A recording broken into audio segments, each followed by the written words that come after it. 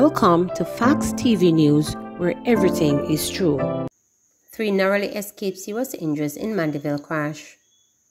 3 people narrowly escaped serious injuries following a 2-vehicle crash on the Winston Jones Highway in the vicinity of Greenville in Mandeville on Sunday.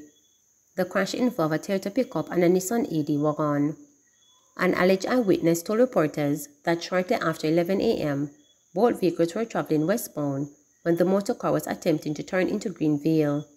The pickup collided into the rear of the motor car. The impact resulted in the car going off-road. The occupants of both vehicles escaped injury. Minors among 13 arrested in Portland ganja bust. The police are reporting that 2 minors were among 13 people taken into custody on Saturday in Portland, following the seizure of approximately 600 pounds of compressed ganja. They say the illicit drug has an estimated street value of $3.3 million. The seizure was made during an operation on Long Road. The police report that about 9 a.m., lawmen were in the area when they signaled the driver of an Isuzu motor truck with passengers aboard to stop. He complied and the vehicle was searched under the Dangerous Drug Act. During the search, 600 pounds of compressed ganja were found in their possession, according to the police. They were subsequently taken into custody. Their identities are being withheld pending further investigation. St. James man charged after allegedly robbing security guard. A man has been charged with robbery with aggravation and illegal possession of a firearm after he allegedly held up a security guard at a supermarket in Montego Bay, St. James on Saturday, October 1, 2022. Charged is 51-year-old Richard Dixon, otherwise called Tony, a laborer of San Orange in St. James. Reports are that about 9 p.m., Dixon went to the supermarket where he allegedly held up a security guard at gunpoint. A tussle ensued during which 3 shots were fired, injuring Dixon. He was then reported disarmed the security guard of his licensed firearm and ran from the supermarket. Dixon was subsequently arrested and charged after an identification parade on Friday. Portland farmer charged for allegedly stabbing his girlfriend. A man has been arrested and charged with wounding with intent after he allegedly stabbed his girlfriend all over her body in Duncan Hill, Portland on Wednesday, December 28, 2022. Charged is 28-year-old Quentin Smith, a former of Red Houses Road, Port Antonio in Portland. Reports are that about 8:30 p.m., Smith's girlfriend went to relatives' home to pick up her child when the former showed up and started accusing her of cheating. An argument developed between them, and Smith allegedly pulled a ratchet knife and started stabbing his girlfriend all over her body. The victim was taken to hospital where she was admitted and treated. Smith was arrested and charged on Saturday, January 7. Woman escapes injury after being shot at in Manchester. Head of the Mandeville Police, Superintendent Shane McCullough, has clarified an early report that said a woman was shot and injured in Daveton, Manchester on Saturday night. McCullough told reporters that the woman was shot at while driving a motor car in Daveton. Her car was fired and she wasn't shot, he said. An earlier report from a police source had said the woman was shot and injured. However, McCullough said the woman fled from the vehicle unscarfed during the attack, which happened about 8:30 p.m. Motorcyclist hospitalized following St. Elizabeth crash. A motorcyclist has been hospitalized following a collision in the south-central town of Junction in St. Elizabeth on Sunday. Closed-circuit television footage showed the motorcyclist colliding with a motor car that appeared to turn into his path shortly before midday. The injured motorcyclist was taken to hospital for treatment. This latest incident follows 2 fatalities in the Junction police area since the start of the year. Reporters understand that the victims are a motorcyclist and a pedestrian. The pedestrian reportedly succumbed at hospital on Saturday, a day after being mowed down in a hit-and-run. Returning to danger. Schools resumed classes on Monday, but children in Trelawney here remain at risk almost 4 months after Prime Minister Andrew Holness said his government would fast-track the replacement of a collapsed bridge which has spanned the Hectors River.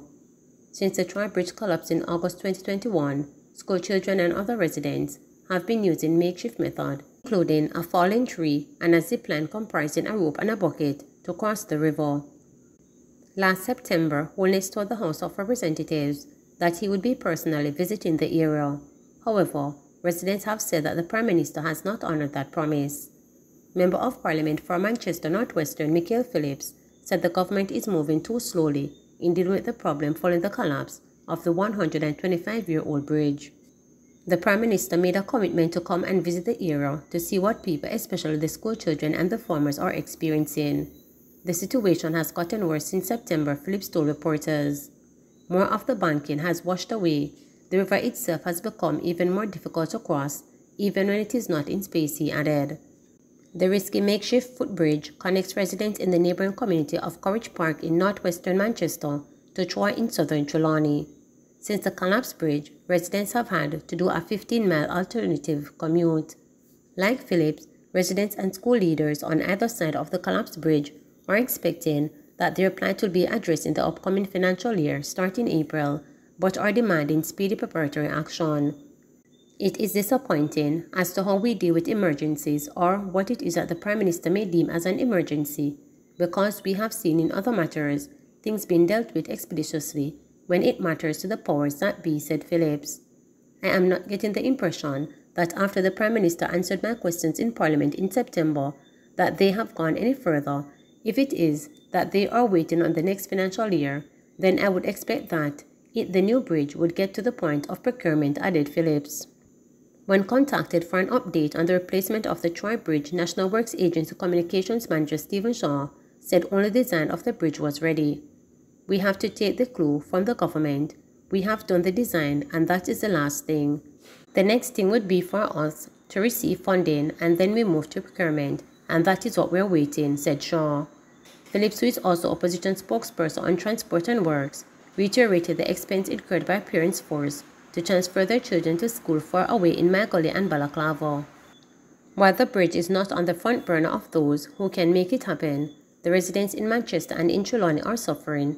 If you look at what has taken place at the schools, the students have been transferred to other schools, so students have to go further now to attend school than if the bridge was there, he said. It has affected commerce for many people living on both sides, Trelawney and Manchester. The teachers who can't transfer as easy as the students are still suffering. I asked the Prime Minister and the Minister of Education, Favour Williams, some time ago in Parliament, if there is any room or possibility for them to assist the teachers in that extra travelling that they have to go to school. Nothing has been communicated since then, he added. Phillips claimed the ministry has been so slow on finding an option for students to get home that parents felt more confident in transferring their children to other schools and paying more. However, acting principal at Troy Primary, Kerisha McIntosh, told reporters that at least one family has had to resort to their child using the makeshift bridge. Things remain the same. Nothing has changed. Most of the children left and have gone to other schools as they aren't able to cross the bridge. We still have a few students attending the school. I know one is returning based on financial situation. The parents had no choice than to send back the child because the child had to go so far for school, she said. She too is hopeful that the Troy Bridge is up for consideration in the government's next budget. Principal at Clarence Brim Early Childhood Institution located in Troy, Pauline Brown, is also hopeful but maintains that the footbridge should be installed until the Troy Bridge is replaced.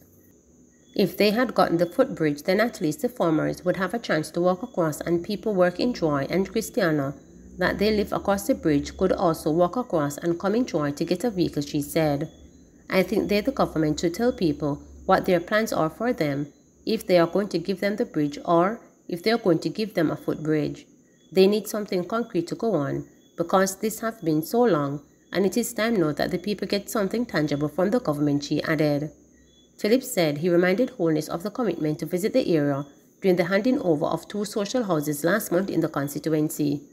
He, Holness, made another promise that he will still come, but we are months away from his initial commitment, and we are now in 2023, and we are no further, said Phillips. Joseph Bromfield, a resident of Courage Park, was also disappointed. I'll know him, Holness, no come here now. We are not hearing anything. It's coming like we're just in a one jungle or the desert. The people in makeshift area to cross river, getting steeper and steeper to step down. It's really bad. They need to do better for us. After we're no wild animal, she said. Bromfield's 2 sons attend Troy High and are in danger when crossing the river on the makeshift footbridge. It is the same old story, because when the railfall them have to go travel on 15-mile route with the teacher, it is a good thing he, the teacher, is living next door to me, and he's a good gentleman, so him help me out good when the rain fall, But when the time is dry, they have to cross, she said. Last June, a 14-year-old student had a near-death experience when he fell in the river and almost drowned. He was rescued by his father. Bromfield pointed out that the residents are at a loss. We are missing out on a lot of things because we cannot cross or do business in Troy and Christiana. Before, it would only cost us $600 to go and come. We still have to be traveling around this long route and things get expensive. Every time we travel now is over $3,000 and that is only for one person, she said. It is a terrible situation. Them just can't leave us like this, like we're nobody. Treat we like how we did Afghanistan. It no pretty, she said. We have people who would come look for us and sometimes would get goodies. We can't get it because them people not taking this long road, she added. Bromfield said that farmers are suffering. We not get no price for them. It is a difficult situation. It is very terrible, she said. Please remember to subscribe, like, share, and click the